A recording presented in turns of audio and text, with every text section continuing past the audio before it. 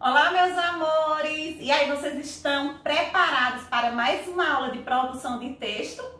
Pois é, gente, nós vamos dar continuidade àquela aula de produção que vocês leram os paradidáticos, né? Que a Wiliane solicitou.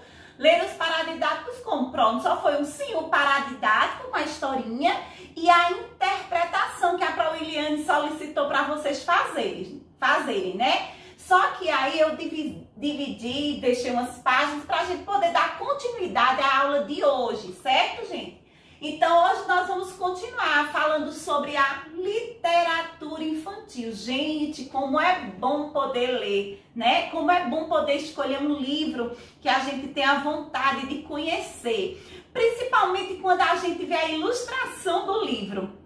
Normalmente tem crianças que quando pegam um livro, que estão passeando com os pais e chegam em algum lugar que tem bastante livros de literatura infantil, elas se encantam logo em ver a capinha do livro. Por quê? A ilustração faz a criança, ó, se encantar, né? E se ela se encanta pela ilustração, quando ela começa a ler, ela começa, ó, a imaginar coisas. O que será que tem nesse livro tão ilustrado, tão bonito?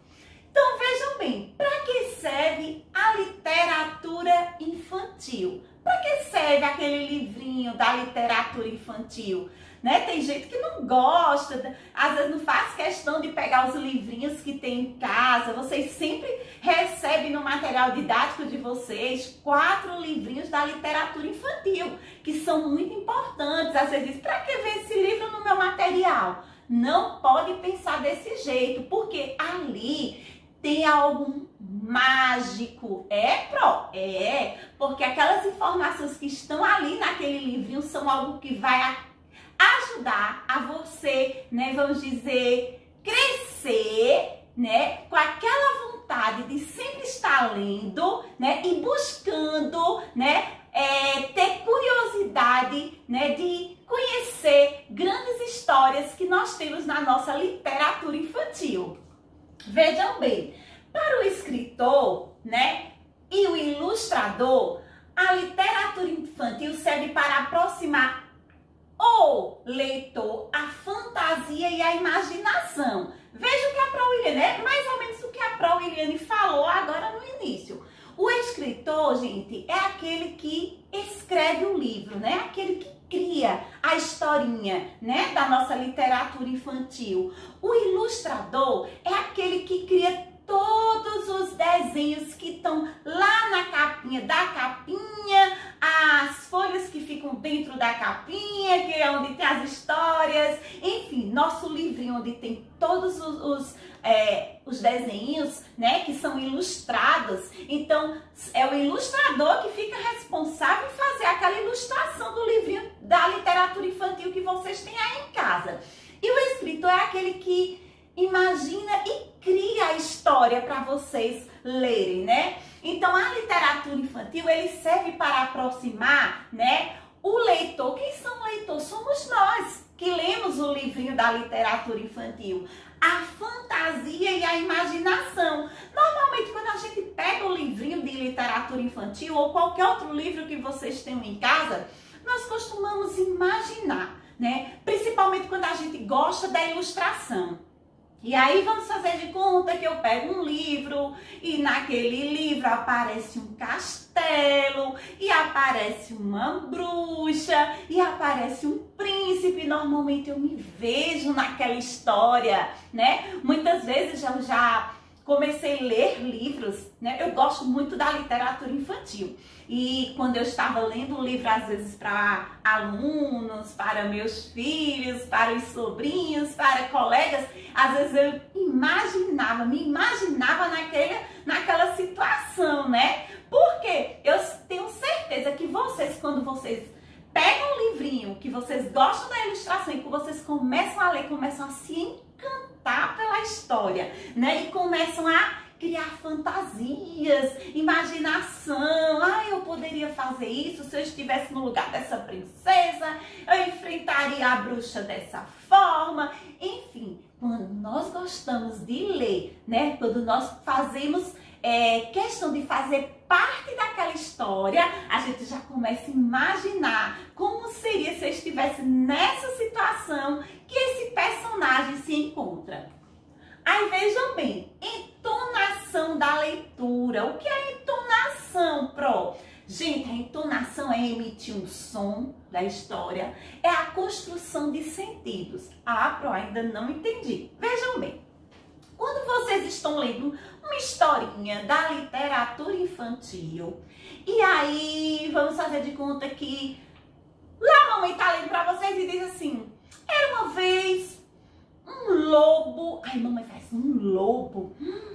Que fazia, ela já começa a gesticular, mostrar, né? De como um lobo que gritava muito. Uau! Então, isso são emitições, né? Mostrando que é a entonação da leitura. Quando eu digo assim, construção de sentido.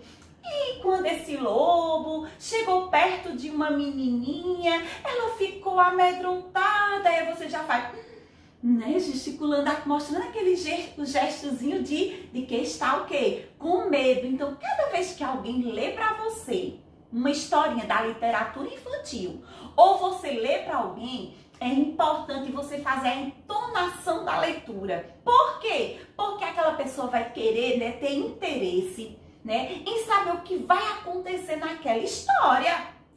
Gente, a história, quando ela é contada, certo? Com a entonação, as crianças gostam mais. Por isso que a gente faz questão, né, de dizer, era uma vez uma casa, e normalmente muito grande, gente, uma casa grande, que tinha os porquinhos, e esses porquinhos andavam bem lentos, e a gente pode até gesticular, mostrar, né, a forma como o porquinho anda, né? Era uma vez um lobo muito alto, e aí você pode fazer assim, ó, gesticulando também, e que ele fazia assim, ó, pro lado dos bichinhos. Então, quando você está emitindo o som, normalmente você vai ter curiosidade de conhecer mais ainda essa historinha. Então, a partir de agora, quando você estiver lendo uma historinha, principalmente para outras pessoas, tentem fazer a entonação da leitura, porque só assim vai criar curiosidade, né, da criança. Só assim a criança vai aproximar mais ainda, né, da fantasia e da imaginação, né, na cabecinha dela, tentando imaginar como essa situação que está sendo exposta, né, na literatura. Vejam bem, vamos todos colaborar com o incentivo à leitura. Hoje, a Wiliane, além de explicar a vocês, né, sobre a importância da literatura infantil, eu também eu vim aqui hoje, gente, especialmente para pedir para vocês, né, continuar lendo. Mas eu já acabei de ler o meu livrinho que a senhora solicitou. Procurem outro que vocês tenham em casa. Se não tem outro, pede para a mamãe ver na internet. Tem muitas historinhas legais também pela internet. Vocês podem pesquisar e podem ler. Se vocês têm livrinhos da prima, da tia, ou se mamãe quer comprar também, se quiser outro livrinho da literatura infantil para vocês, peçam e comprem, ou vão na internet e leiam, enfim, não deixem de ler, porque hoje nós temos que ter o hábito da leitura, gente, certo?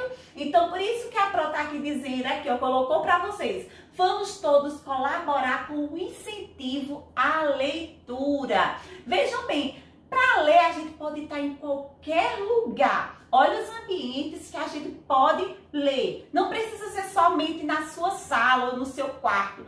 Eu achei uma imagem que me chamou muita atenção, né? E que eu bato palmas para essas crianças que estão lendo, que estão buscando, né, viver nessa imaginação que a Wiliane disse que a gente cria, né? A fantasia e a imaginação. O leitor, ele quando tá, né, com muita força de vontade, né, vamos dizer, com sede de ler, ele cria fantasias, eles se imaginam naquela situação, né, da história. E aí, olha o que eu trouxe para vocês.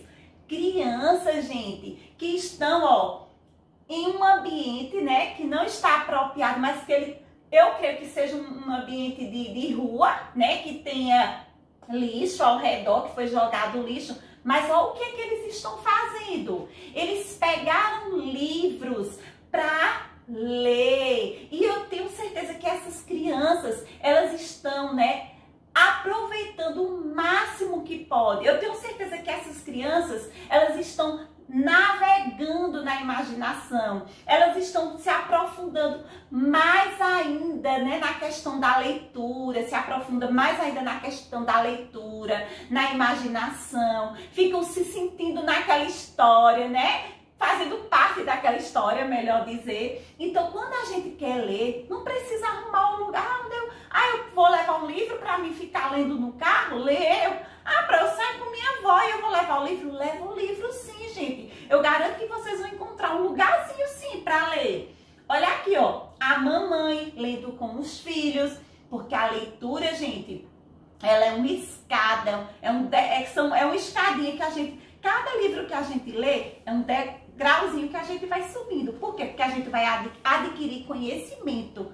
Pessoas que lê bastante são pessoas que interpretam bem, são pessoas que escrevem bem, né? São pessoas que vão ter facilidade de assimilar os conteúdos com facilidade. Ó, a criança com o pai, né? O pai incentivando a criança a ler. Então é importante, papai, mamãe que esteja em casa, que esteja acompanhando nossa aula, incentive seus filhos a ler, certo? Numa biblioteca, né? Tem pessoas que não têm o livro em casa, ou enfim, existe a biblioteca. Na biblioteca lá tem um conjunto de livros onde tem a literatura infantil, vários livros que também vocês podem ir ler na biblioteca, certo? Ler é legal, então não deixe, certo, gente, de fazer essa atividade, né? Uma atividade que a gente faz, ó, para nossa mente. Lendo a gente aprende cada vez mais. E a Wiliane traz aqui, ó, uma frase bem importante que diz o seguinte: ler é importante, aprender é essencial, mas saber interpretar é fundamental. Então, é importante a gente ler, né? Ler é importante, aprender é essencial, nós temos que aprender, mas saber interpretar é essencial. Então, o que vocês estão lendo em casa, eu quero que vocês gostem, mas eu quero que vocês interpretem a história, que vocês saibam o que tinha ali na historinha da literatura infantil que a Wiliane solicitou para vocês. Terminamos nossa aula de hoje, né? E eu deixo aquela mensagem de incentivo de João e Alice que diz o seguinte: esperar em Deus não é perder tempo, é querer o melhor. Um beijo da Wiliane.